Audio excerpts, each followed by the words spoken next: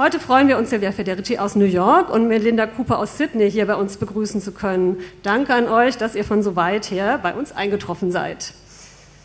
Auf den ersten Blick beschäftigen sich beide Theoretikerinnen mit verschiedenen Themenfeldern und Spezialisierungen. Melinda Cooper forscht ebenfalls mit einem Theorieinstrumentarium feministischer und marxistischer Provenienz zur Entwicklung derjenigen biotechnologisch-ökonomischen Komplexe, die heute die Inwertsetzung und Kommerzialisierung des Körpers und des sogenannten Lebens vorantreiben, sei es in der Stammzell- oder Pharmaforschung, sei es in der Reproduktionsindustrie. Und sie interessiert sich dafür, wie hier neue Arbeits- und Ausbeutungsverhältnisse entstehen. Ihre Arbeiten haben in dem weit verzweigten und oft sehr detailverliebten Feld akademischer Forschung zu Biotechnologien die Frage der politischen Ökonomie auf die Tagesordnung gebracht. Zum Beispiel mit dem Buch Life as Surplus, Biotechnology and Capitalism in the Neoliberal Era von 2008, sowie auch im Rahmen ihrer Kooperation mit Catherine Waldby. Trotz dieser verschiedenen thematischen Interessen und Interventionsfelder, es gibt wichtige Überschneidungen in beiden Arbeiten, die wir gerne mit euch als zentrale Fragen gesellschaftlicher Arbeits- und Ausbeutungsverhältnisse diskutieren und in Verbindung miteinander bringen würden. Ich nenne da mal 3 Punkte. Erstens der Protest gegen die Unsichtbarkeit. Beide beschäftigt die Frage, wie sich das Verhältnis zwischen bezahlter und unbezahlter Arbeit in postfordistischen Verhältnissen verändert hat. Beide arbeiten aus dem Impetus heraus, gesellschaftliche Bereiche, in denen vor allem Frauen tätig sind und die nicht der Norm formalisierter, vertraglich organisierter Erwerbsarbeit entsprechen, als Arbeit zu benennen und damit gegen deren Unsichtbarkeit zu kämpfen. Sei es also zum Beispiel in der Pflege- oder Hausarbeit, sei es eben auch in der Arbeit der Eizellverkäuferin oder der Leihmutter. Zweitens die Frage der Gleichzeitigkeit. Beide thematisieren die Gleichzeitigkeit einer weiterhin unbezahlten, informellen und einer bezahlten, warenförmigen Seite von Arbeit. Etwa im Nebeneinander einer Reprivatisierung von Sorgearbeit, also zum Beispiel im Rahmen des Abbaus von Sozialabbaus und auf der anderen Seite eben auch eine gleichzeitige Zunahme bezahlter Sorgearbeit, wie sie an schlecht bezahlte, oft migrantische Hausangestellte outgesourced wird. Oder aber die Frage, wie altruistische Modelle der Spende, also der unbezahlten Spende von Körpermaterialien, heute mit Trends zur Kommerzialisierung, etwa in der globalisierten Reproduktionsindustrie, einhergehen. Als dritter Punkt noch das Festhalten am Begriff der reproduktiven Arbeit. Beide halten dafür mit unterschiedlichen Akzenten an dem Begriff der reproduktiven Arbeit fest und reiben sich gleichzeitig auch an diesem Begriff.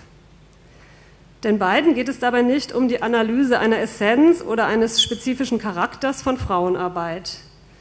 Vielmehr geht es um einen konzeptuellen und politischen Zugang zu kapitalistischen Ausbeutungsverhältnissen, die eben nur in der Analyse des Verhältnisses zwischen bezahlter und unbezahlter Arbeit, auch mit dem Blick auf die vielfältigen Grauzonen, Überschneidungen und Verschiebungen zwischen beidem verständlich werden können. All right, the title of this paper is Transnational Markets in Assisted Reproductive Labor.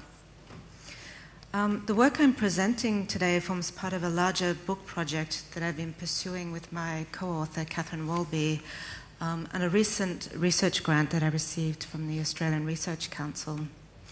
Catherine Waldby and I have recently completed the manuscript for a book called Clinical Labour, Tissue Donors and Research Subjects in the Global Bioeconomy, which should be coming out with Duke late 2012 or early 2013. A book in which we attempt to analyze the contemporary biomedical economy from the point of view of various kinds of embodied labor, extending from tissue extraction and assisted reproductive labor on the one hand to experimental labor on the other. What I mean by experimental labor is the work of people who participate in pharmaceutical clinical trials for money or in exchange for healthcare. We had both analyzed the contemporary biomedical economy from the point of view of property and value, particularly the speculative valuation processes that have become crucial to the financing of biomedical innovation. But it seemed to both of us that emerging conflicts around the ownership of tissues and the redistribution of the results of medical research could only be analysed coherently from the point of view of a labour relation. So we had both come to a certain impasse in our respective research projects. Alongside this impetus was the fact that many forms of research participation and what is euphemistically referred to as tissue donation quite flagrantly operate as informal labour markets at the lowest levels of the United States economy. Taking part in phase 1 clinical trials or selling blood, eggs and sperm has always been an option for people who have few other immediate ways of making a living. There was also the fact that various forms of commercial gamete exchange and clinical experiment were beginning to be globalized in ways that were clearly enabled by the liberalization of trade in services under GATS, the General Agreement on Trade in Services, most notably the trade in medical and health services. And it seemed to us that such processes could only be properly understood in relation to the general dynamics of transnational service labor. We began the project from this very contemporary point of view, but we both realized very quickly that there was a much longer history of clinical labor, dating back notably to the Second World War and the early years of Fordism. And we realized very quickly that the exceptional, literally marginalized position of such forms of labor under Fordism was itself symptomatic of Fordist labor law and the Fordist organization of production. Conceptions that in many respects were already embedded in Marx's labour theory of value and which continue to shape conventional understandings of what labour is. Fordism not only established a very clear dividing line between the home and the workspace, productive and reproductive labour, it also sought to manage various forms of workplace risk in the form of occupational health and safety, collective accident insurance, workers' compensation, social insurance, and welfare. The two forms of labour we were analysing were immediately cast as marginal to the norm of Fordist labour. Assisted reproductive labour involves the production and circulation of reproductive services outside the space of the home, a practice that perhaps finds its most obvious precursor in the history of wet nursing and milk banks. The labour of human research subjects involves systematic exposure to the risks of new medical treatments, risks that cannot be mitigated or insured against in any simple way in the form of workers' compensation, for example. So in a sense, the fact that clinical labour was not considered a form of labour in any conventional or even legal sense of the term became itself an object of inquiry for us. What we have pursued, if you like, is a history of informal or extra-legal forms of labour, the kinds of labour that Marx relegated to the margins of the labour theory of value, and which he nevertheless theorised under the rubric of the reserve army of labour, or surplus population. What is interesting to us is that under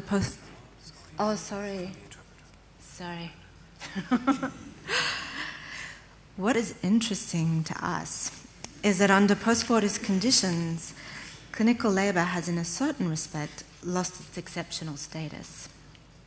Post-Fordism no longer respects the boundaries between formal productive work and informal reproductive work. It takes all kinds of reproductive processes and puts them into circulation outside of the home. In a similar way, risk exposure has become the generic condition of labour under post-Fordist conditions, where increasing numbers of workers are not covered by social insurance mechanisms such as workers' compensation, health insurance, or social security. Clinical labour remains an extreme case in the sense that it enacts these processes within the biological body, but it nevertheless shares much in common in structural terms with other forms of post-Fordist labour. In a certain respect, then, we are arguing that clinical labour has moved from a position of exceptionalism to one of exemplarity. But before returning to this question and trying to justify it, I'd like to give you a more concrete overview of the market in assisted reproductive labour as it exists today transnationally. I'm going to use the terminology ART for assisted reproductive technologies. Today, ART clinics in many parts of the world transact assisted reproductive labor, including gestational surrogacy services and the sale of oocytes, across borders, procuring services from young women in one location and selling them to older or infertile women in another location. Different nations have adopted widely varying approaches to the regulation of donor-assisted conception, ranging from complete prohibition, as in Germany, through strict gift-based regulation and compensation models, as in the UK, to a total absence of regulation. The consequent patchwork nature of national and provincial regulation creates distinctive geographies of permission and prohibition, so that intending parents may elude national regulatory restrictions and travel to a jurisdiction where oocyte or surrogacy markets are permitted. A significant proportion of fertility tourists travel because forms of reproductive labor are unavailable or unaffordable at home. The average price of oocytes in the United States is around $10,000, while gestational surrogates are paid fees ranging from $20,000 to $30,000 US. While the unregulated reproductive market in some US states has made it a primary destination for fertility tourists, new fertility outsourcing centers are emerging, most notably in India and Southern Europe, often in direct price competition with the United States. High costs at home are also seeing US residents travel to clinics in less expensive locations. Unlike commercial sperm production, commercial oocyte exchange involves extensive hormonal and clinical intervention in the vendor's body to change its reproductive rates and rhythms. This is hard work and often high-risk work. The vendor's biology is effectively altered in the interests of the purchaser's biology to coordinate the reproduction schedule with the intending mother's cycle. The medical procedures are intensive. To achieve ovarian stimulation, the woman must subscribe to a complex daily hormonal drug regime. The process is in effect an artificially induced brief menopause, often including hot flushes and other symptoms. The next stage involves a daily or sometimes twice daily administration of hormones that lasts approximately 2 weeks. And then the extraction of oocytes takes place in day surgery using sedation. This is quite a high-risk procedure. There's not only the risk of ovarian hyperstimulation, but also kidney failure, and in some cases it can be fatal. So it's very different from the sale of sperms in the sense that it's both an enduring, very intensive, physically invasive, and high-risk form of labor. I turn now to the European oocytes market. The geography of the European oocyte market, broadly speaking, involves purchasers from the north and west traveling to procurement clinics in the south and the east. Countries with the most restrictive approach to oocyte donation cluster in Northern Europe: Germany, France, the Netherlands, Sweden, while those with liberal approaches, particularly to compensation, are Spain and the Czech Republic, and outside the EU, Russia, the Ukraine, and Cyprus. The exception to this North European pattern is the UK, which has a comparatively liberal approach to oocyte donation, yet generates a considerable number of fertility tourists because of restrictions on donor compensation and the requirement of non-anonymity. Spain is at the forefront of European oocyte procurement, largely because of a specific history of liberal regulation of fertility medicine.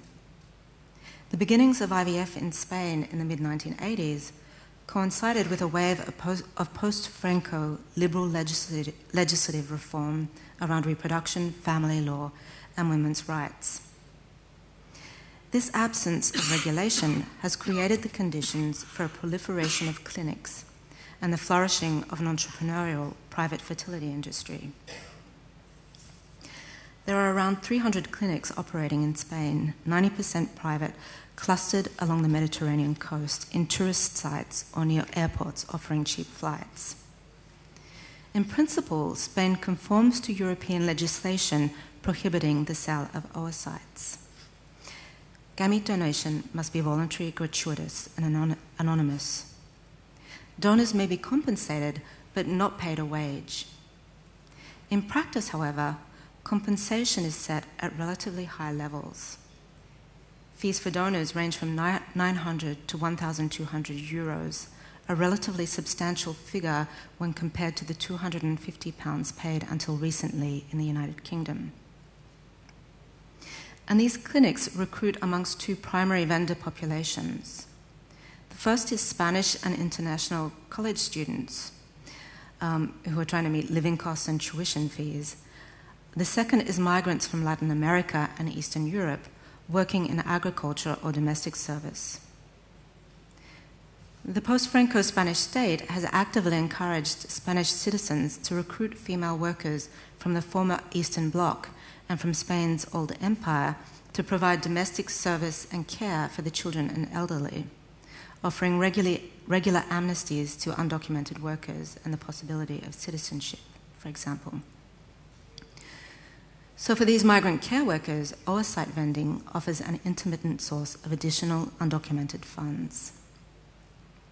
Okay.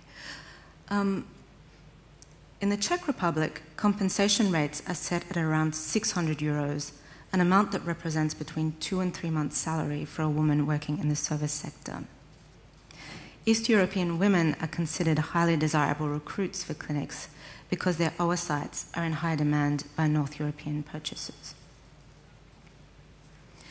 The significant involvement of young women from Eastern Europe, both in the EU oversight centres such as Spain and the Czech Republic, but also in clinics in Russia and the Ukraine, speaks to the relationship between economic insecurity and assisted reproductive labour.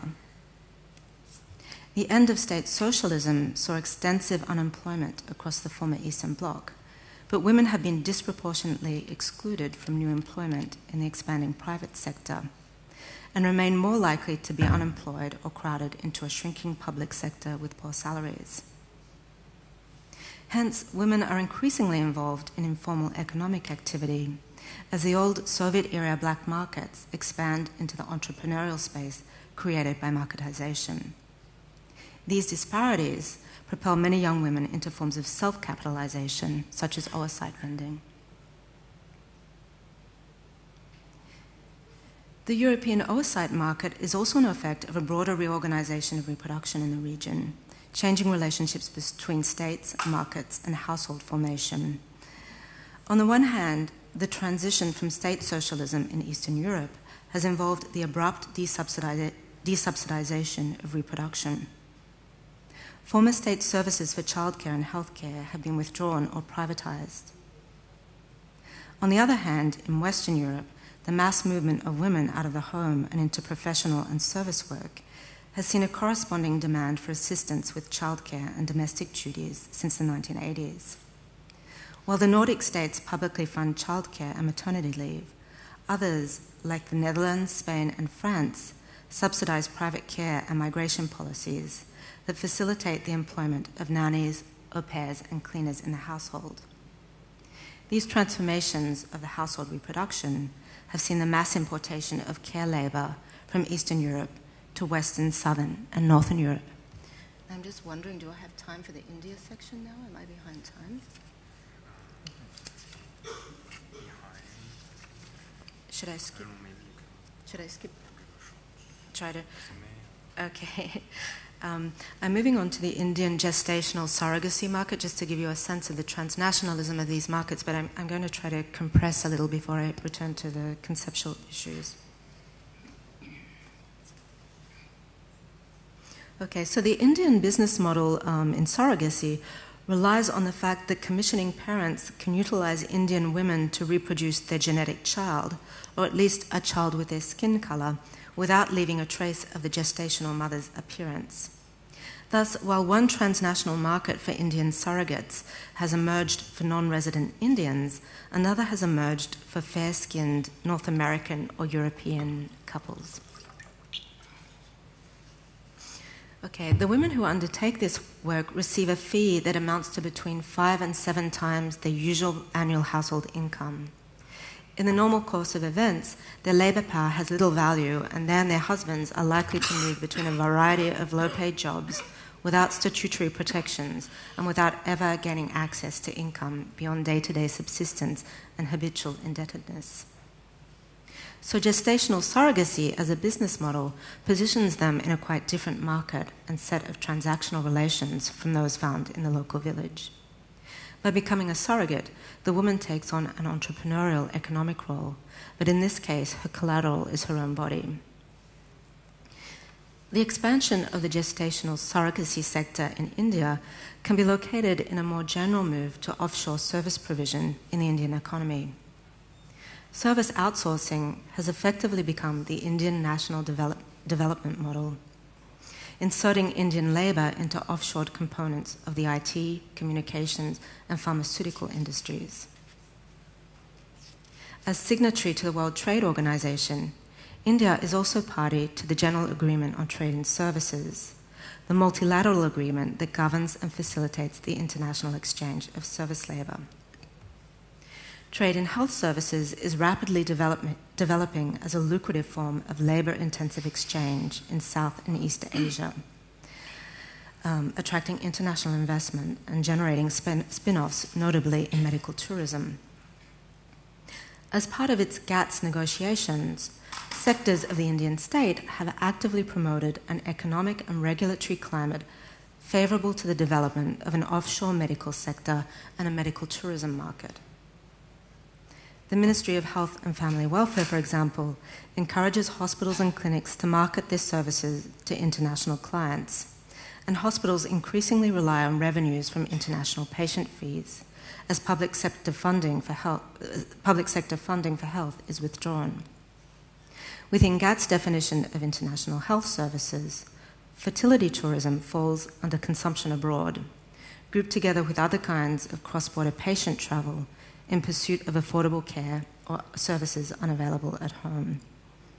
So you can see this double movement whereby patients who can't afford fertility treatments in the States move offshore, but at the same time the Indian state is offsetting the decline or almost complete disappearance of anything resembling a welfare state by privatizing its medical sector in the service of foreign medical tourists.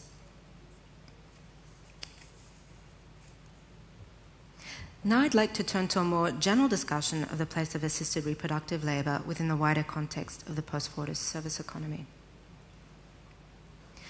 The rise of human-assisted reproduction cannot be understood as a simple or inevitable effect of technical innovation.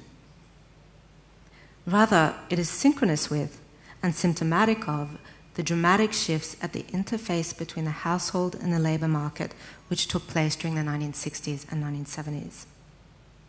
Silvia Federici is one of the theorists who has extended the autonomist analysis of the post-Fordist transition to argue that the crisis of Fordism was also, and perhaps emblematically, a crisis of the Fordist household, with its close connection to the Keynesian welfare state and the family wage.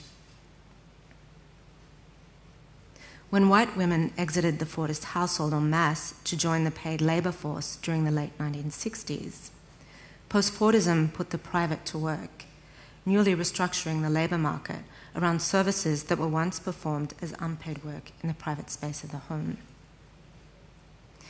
In the case of the United States, the crisis of the Fordist sexual division of labour was also a crisis of the racial division of reproductive labour within the home. During the 1960s and 70s, unprecedented numbers of African American women left their positions as paid household labour in white homes, progressively reducing the gap between their own and white women's wages as they moved into better paid clerical and white-collar jobs. So what we now call the service economy was the result of this double movement of flight. Post-Fordism internalized the crisis of the Fordist household by integrating women into a stratified service economy and placing contract service labour at the very heart of its regime of accumulation. At stake in the transition from Fordism to post-Fordism is not only the vertical disintegration of national production and a large corporation then, but also, and perhaps most significantly, the vertical disintegration of the Fordist household. As a result of this disintegration, the internal labor force of the Fordist family, including the unpaid housewife, live-in or semi-permanent domestics, this internal labor force has been supplanted by various horizontal contracts for service. These contracts include the traditional reproductive services of cleaning, childcare, food preparation, etc., but also extend to the new technically mediated reproductive services enabled by assisted reproductive technologies.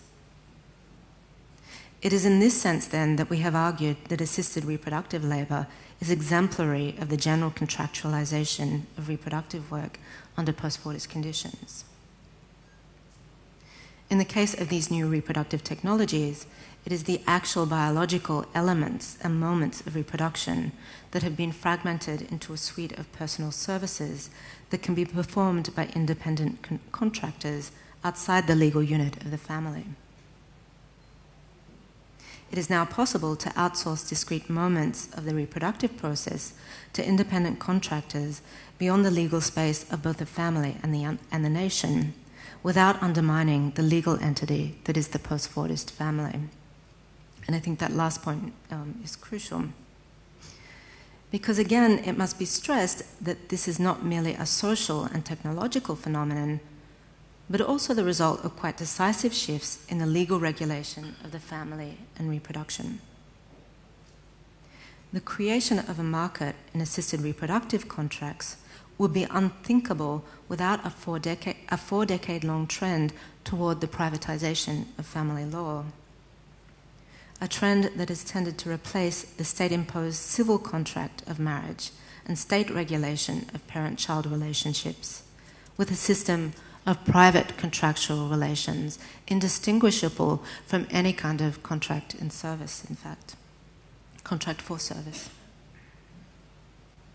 This trend is by no means complete, homogeneous, or irreversible, but it has, at least in certain states, created the legal conditions under which kinship relations can be outsourced and contractualized beyond the traditional space of the legal family unit.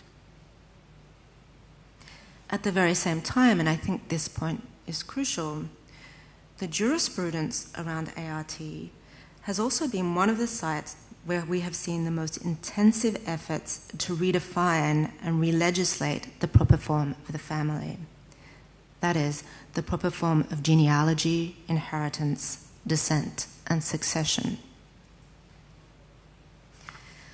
And in light of this, I would like to suggest that the specificity of reproductive labour in general lies in the fact that it resides at the intersection of work and the family, at the intersection, that is, of two bodies of law, at the intersection of contract and family law.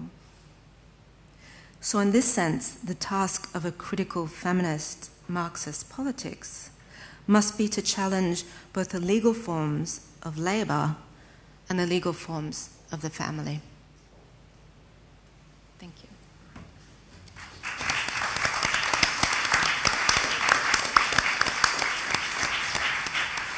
Wir dachten nur, dass es jetzt schön wäre, auch Melinda erstmal noch die Möglichkeit zu geben, ihren spezifischen Blick auf Reproduktionsverhältnisse, gerade im Kontext eben von Reproduktionstechnologien, nochmal etwas zu erläutern. Und wir fanden dort sozusagen in der Vorbereitung Ihre Überlegungen oder Ihre These erstmal sehr spannend, zu sagen, dass die von Frauen verübten Tätigkeiten im Kontext der Reproduktionsmedizin, also von der Eizellspende bis zur Leihmutterschaft, als eine Form der reproduktiven Arbeit auf den Begriff gebracht werden müssten.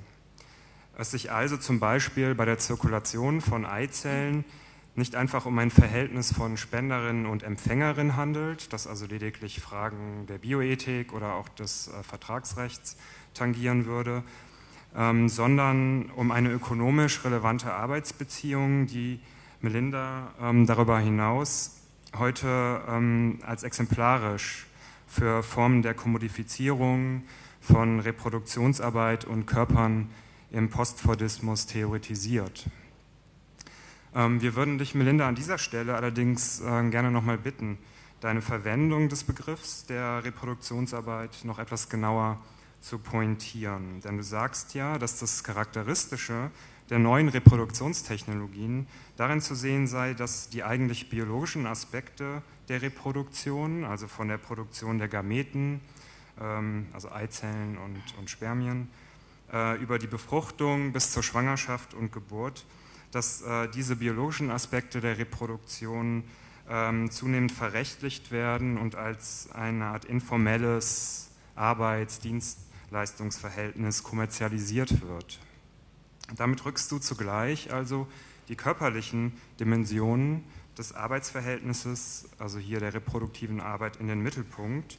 Das heißt, der Begriff der Reproduktionsarbeit scheint dadurch konzeptuell untrennbar an den natürlichen Körper von Frauen, also eine beinahe als natürlich angenommene Produktivität des weiblichen Körpers gekoppelt zu werden. Und wir haben uns da gefragt, ob hier nicht auch die Gefahr einer Rebiologisierung von Reproduktionsarbeit liegen könnte. Also warum ist es für dich ausgerechnet sinnvoll, die Betonung hier auf die körperlich-biologische Dimension von Eizellgabe oder Leihmutterschaft zu legen, um diese dann als eine Form der Reproduktionsarbeit zu theoretisieren?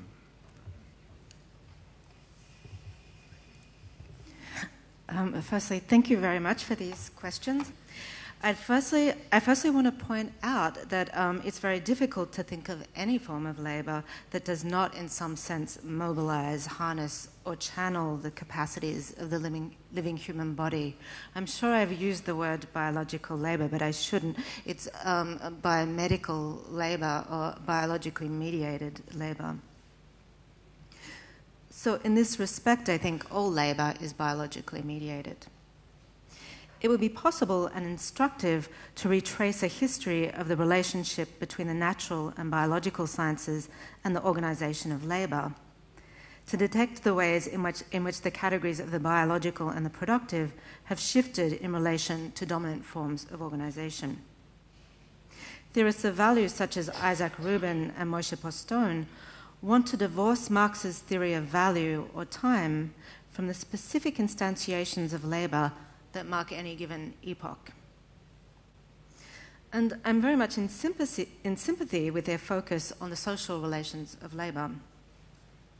And yet, I don't think the abstract categories of Marx's theory of value can be so easily divorced from the biotechnical conditions of labor that characterize the late 19th century.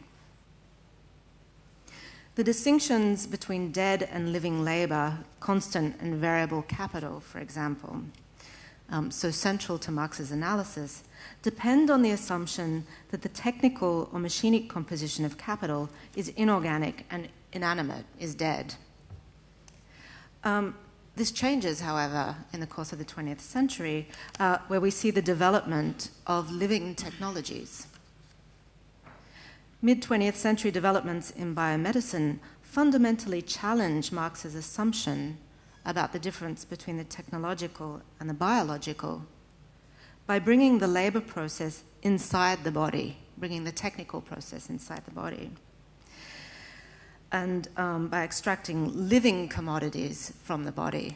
So the commodity is no longer dead labor, it's extracted, alienated from the body, and yet it's animate. So with the rise of assisted animal reproduction and mass experiment in the mid-20th century, the reproductive and metabolic cycles of living biology come to be mobilized in the service of surplus value accumulation. So biology itself is technically reinvented at the same time as the form and temporalities of value. However, it's true that ARTs draw on the reproductive biology of women in ways that starkly reassert the connection between women's work and the reproductive. And although men perform assisted reproductive labor also, notably as sellers of their sperm, Here too we find a starkly gendered division of labour in the ways in which such services are organised. Sven Bergman, a researcher here in Berlin, who has worked on Spanish clinics, has pointed to the heteronormative pornographic imagery that governs sperm and egg extraction clinics in places such as Spain, where the male reproductive worker, whether heterosexual or homosexual, is hypersexualized and treated as a kind of porn star stud, whereas the organization of egg extraction demands an intense experience of bodily passivity and depends heavily on ideas of maternal gifting and generosity, even amongst women who are simply selling their eggs. So even as post-Fordism disaggregates and deterritorializes the classic scenario of sexual reproduction, transactional reproductive labour reestablishes a clear division of labour between a masculine economy of excess pleasure and hypersexuality and a female economy of maternal sacrifice. So this much is undeniable. However, my approach to these questions is analytic and diagnostic, not normative. I'm interested in dissecting and critiquing what I take to be an already existing labour relation, not endorsing or celebrating it. In order to undertake this critical task, it is necessary, at the least, to acknowledge that the sale of assisted reproductive services already constitutes a labour market, in the sense that it is indistinguishable in its legal and social components from other sectors of informal service labour in the post-Fordist economy. However, I emphatically do not want to claim special recognition for women's reproductive labour as somehow emblematic of women's specific economic contribution, or to valorise it as some essential use value, foundational to the production of economic value in general. And I think that this kind of argument, this kind of tendency is implicit in a certain strand of feminist theory, particularly of an ecofeminist inspiration. One example that comes to mind is Vandana Shiva, who performs this slippage between woman, seed, and reproduction in her analysis of reproductive labour in India. It seems to me that the task of a critical feminist politics is to displace rather than entrench existing sexual and racial divisions of labour. I am therefore very critical of a politics of recognition that seeks to make visible or valorise women's contribution to the production of economic value as an end in itself. Na, weil also Melindas Analyse natürlich auch einhergeht mit bestimmten politischen Konsequenzen. Konkreter gesagt, die assistierte Reproduktion als eine informelle Form von Arbeit auf den Begriff zu bringen, legt auch bestimmte politische Interventionen nahe, in dieses Feld sozusagen einzugreifen. Wenn wir etwa die Eizellspende nicht mehr als altruistische Gabe verstehen, sondern als Warentausch, dem eine Entäußerung von Arbeit zugrunde liegt, dann folgt daraus ja, dass die Spenderin zur Arbeiterin wird und aus der Aufwandsentschädigung entsprechend auch ein Lohn zu werden hat. So verstehen wir zumindest auch euren Einsatz. Die reproduktiven Arbeiterinnen werden auf dieser Basis, ähnlich wie wir das im Bereich der Sexarbeit kennen und es da diskutiert wurde, mit einem größeren Handlungsvermögen ausgestattet, wo also eine angestrebte rechtliche Reglementierung der Eizellspende, zum Beispiel die Eizellgeberin, noch individualisiert. Da werden durch die Anerkennung der Eizellgabe als Arbeit kollektive Handlungsformen, das heißt Arbeitskämpfe, denkbar, die auf bessere Bezahlung, bessere Arbeitsbedingungen, besseren Schutz vor Arbeitsrisiken und so weiter abzielen. Wir fragen uns hierbei allerdings, inwieweit eine solche Strategie andere Strategien möglicherweise untergräbt, die vielleicht ein bisschen vorher ansetzen und aus guten Gründen gegen die zunehmende Kommodifizierung von Körpern und Körpermaterialien argumentieren. Nehmen wir diese Kommodifizierung nicht schon als unwiederbringlich hin oder treiben sie womöglich sogar mit voran, wenn wir die assistierte Reproduktion als eine Arbeitsform gewissermaßen normalisieren? Diese Frage wird zusätzlich relevant, wenn wir uns über globale Strategien im Umgang mit der Reproduktionsökonomie verständigen wollen. So ist in einigen Ländern wie hier in Deutschland ja die Eizellspende noch gar nicht legalisiert, in anderen aber bereits geduldet und damit als informeller Arbeitsmarkt auch existent. Während da jetzt sozusagen überspitzt formuliert Forderungen nach einer Entkommodifizierung nicht viel eher ein gemeinsamer möglicher Nenner für feministische Politik als die Forderung nach Anerkennung der Eizellgabe als Lohnarbeit.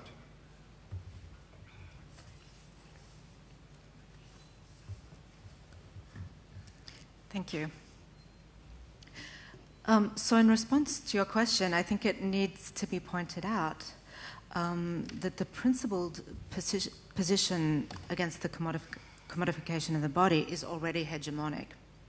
So unique amongst all other forms of commercial transaction, biomedical services fall under the discursive jurisdiction of bioethics, an immensely powerful regulatory apparatus which insists that reproductive services should not be treated as labor, and that therefore they should attract certain limited forms of compensation, but not in any case a wage determined by competitive free market conditions. What has happened in practice is that such prohibitions have not prevented the flourishing of labor markets in reproductive services. Instead, limits on such services in the UK or Northern Europe have served to create the conditions for semi-regulated or unregulated markets in Southern and Eastern Europe. So one does not counter capitalist labour relations by outlawing certain forms of labour. As the cases of both prostitution and reproductive labour have made clear, a politics of prohibition only serves to create semi-regulated or clandestine spaces that predictably draw on the labour of undocumented workers. I'm also uncomfortable with the idea that one would want to prohibit the so-called commodification of the body, given that all labour relations depend on the commodification of labour power, which resides in the body of the worker. It is true that different kinds of labour demand more or less mediated and more or less intensive, higher risk or visceral forms of bodily investment.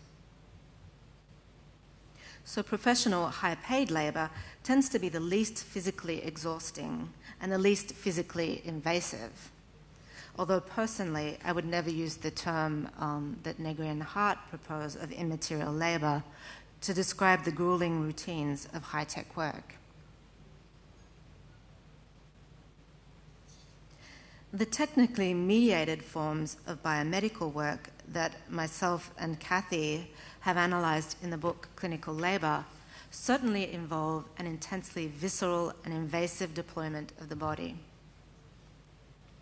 But can we say that these forms of labour are any more physically demanding than the labour of the miner or the construction worker? It's interesting to me that one does not hear the same horror or the same critique of commodification in relation to such traditional forms of industrial labour, which continue to have very high injury and death rates. Which leads me to wonder, is it the intensely invasive, physically internal nature of assisted reproductive labour, similar to prostitution, that sets it apart? Is it this that sets it apart and identifies it as a peculiarly degrading form of commodification? Or is it the fact that both assisted reproductive labour and sex work alienate the reproductive from the space of the family? And I think it's here that the judgment of commodification kicks in. You hear, in principle, one should feel the same horror at gifted forms of donor-assisted conception, but one does not. It's when the transaction takes place with an a contractor who is external to the family, and in some respects represents a threat to the family in much the same way that the prostitute does. So it seems to me that the critique of commodification, which seems to focus in particular on certain forms of women's labour and certain forms of female reproductive labour that do not take place in the home, are informed by a highly questionable moral economy.